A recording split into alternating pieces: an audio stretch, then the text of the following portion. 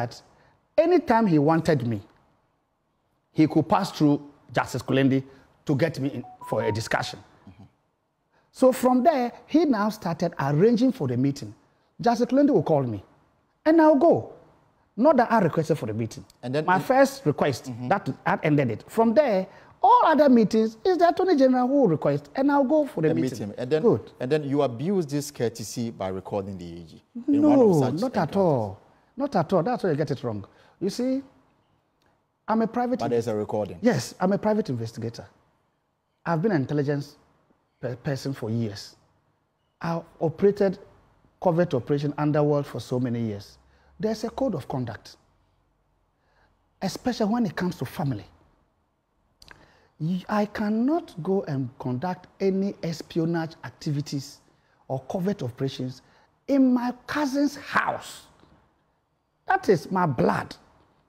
And that his house is sacrosanct for us. We meet there, we discuss things, and it stays there. You go to your grave with it.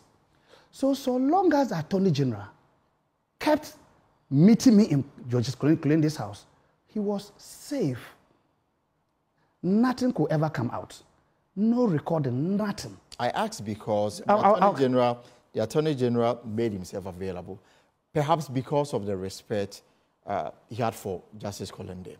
And again, I doubt that because... And then back to my question that you obviously abused this platform created by the Attorney General out of respect for the learned Justice of the Supreme Court.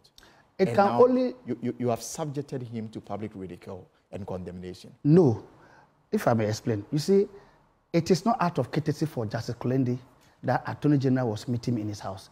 Attorney General was rather taking advantage of Justice Kulendi's blood relation with me to pursue their political agenda in jailing Ato Forson. And he knew that Justice Kulendi is my blood relation, and Justice Kulendi will always call me, and I can't refuse to report to his house.